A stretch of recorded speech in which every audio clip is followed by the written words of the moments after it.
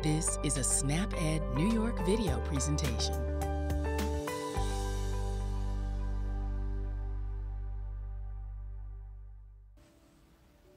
Hello everyone, my name is Samantha Oster. You can call me Mrs. Oster. I am the Farm to Preschool coordinator for the Eat Well, Play Hard and Child Care Settings program. Today we will be watching a lesson from the Grow It, Try It, Like It curriculum. I hope you guys enjoy it. Today we're going to talk about a fruit. Yeah, that's really different, right? This whole time we've been talking about vegetables, right? Can anybody help me review what vegetables we've talked about? Let's see, last week was something orange on the inside and brown on the outside. That's right, sweet potato. And before that, we talked about a green, leafy looking thing. Yup, spinach. And the very first week we ever met, yup, that beautiful big yellow crookneck squash.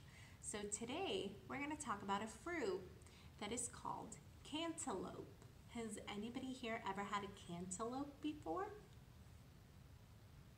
All right, well hopefully a few of you guys have had. Now cantaloupe has a couple other friends that also go in the melon group. Can anybody name some of their favorite melons?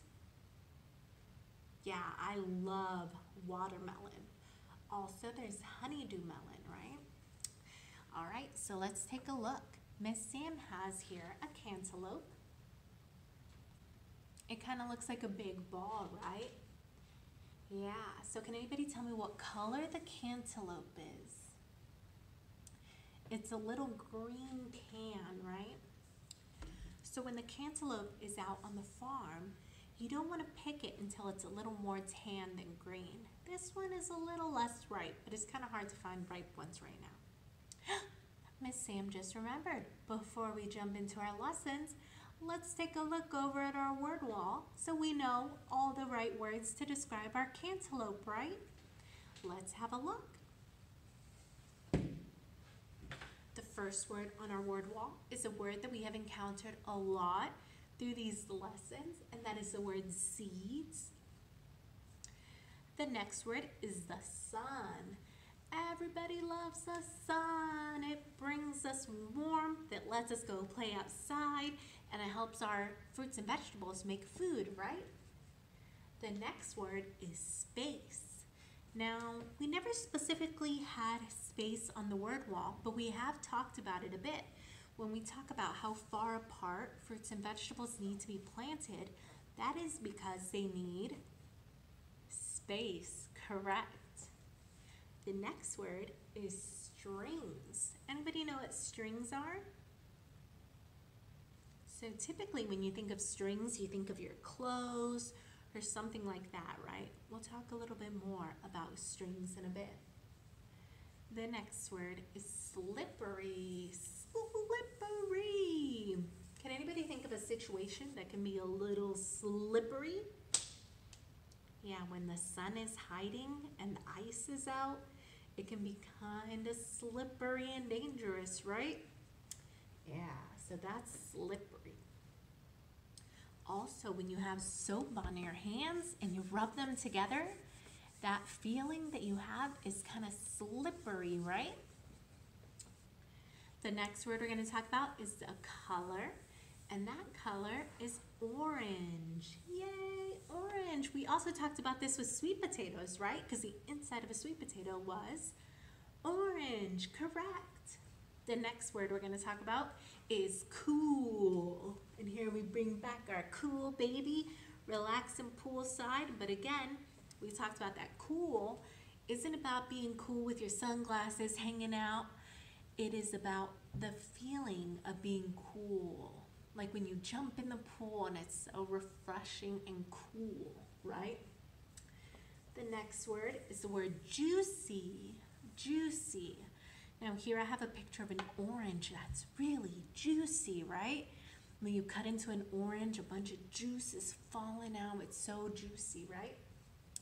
The next one is also a color, and my favorite color, the color? Green. Yeah, green. All right, so let's hop back into our lesson and take a look at this cantaloupe. So now that we have looked at the outside of the cantaloupe, Miss Sam is showing you a picture of the inside of the cantaloupe. Now, remember the parts of a fruit. The outside part is called the peel. Can somebody tell me what color the peel is again? Yes, we said the peel should be tan and not green. Can anybody tell me what color the flesh is? Yes, we said the flesh should be orange, right? Correct. Now, is there anything else aside from the peel and the flesh inside this cantaloupe? Correct. We can also see some seeds inside, right?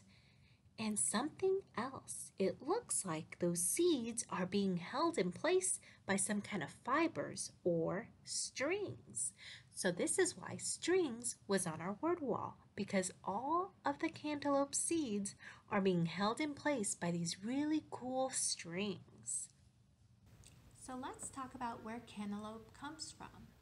We've taken time to talk about where spinach, crookneck squash, and sweet potatoes come from. How about we take a few minutes to talk about where cantaloupe comes from? So cantaloupe grows from seeds. I will also cut to a picture of cantaloupe seeds. So last week our vegetable did not come from seeds. Sweet potatoes came from slips, right? So now we're back to seeds, our little friend seeds. So for cantaloupe, it really needs a lot of room to grow, right? So we have to plant the seeds far apart. So far apart, in fact, that it might be as far apart as some of our friends are tall. If anybody is 3 feet tall or 36 inches tall, that is how far apart cantaloupe needs to be planted. So if you laid one of your friends down who's 3 feet tall, that's how far apart cantaloupe should be. That's pretty far, huh? You'd have to have a pretty big garden or farm to grow a lot of cantaloupe, right? So cantaloupe has to be 36 inches apart. Another way to measure that is if you have rulers. Now rulers are 12 inches, so you would need 3 rulers. It would be 3 rulers apart. That's pretty far apart, right? I think that one takes it for the longest and furthest apart of all the ones we've talked about so far, right? So after the cantaloupe is planted 36 inches apart, or a yardstick, or 3 rulers, or 1 friend apart, we wait for those vines to get all spindly and long. Once they get nice and spindly and long and we see those beautiful blossoms come out, we wait just a bit longer until the cantaloupe starts emerging. Once the cantaloupe emerges, we wait.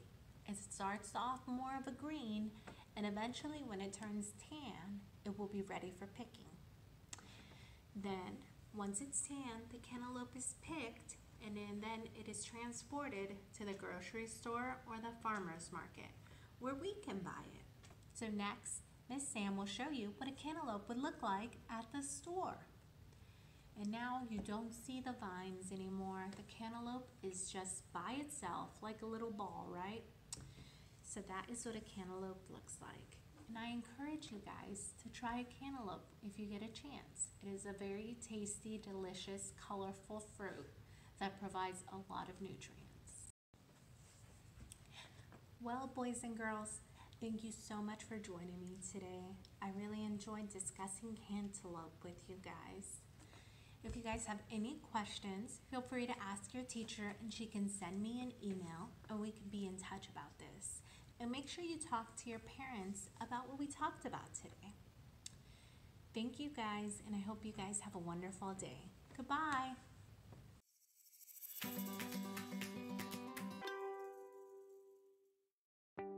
Thank you for joining us today. We know the healthy choice isn't always the easiest choice, but small changes can make a big difference. Start today by getting involved with SNAP Ed New York. This program is free for those who qualify or receive SNAP benefits. We want to help you save time, save money, and eat healthy. Learn how SNAP Ed can make a difference in your life. For more information and to find your local program, visit snapedny.org. This material was funded by USDA's Supplemental Nutrition Assistance Program. SNAP. This institution is an equal opportunity provider.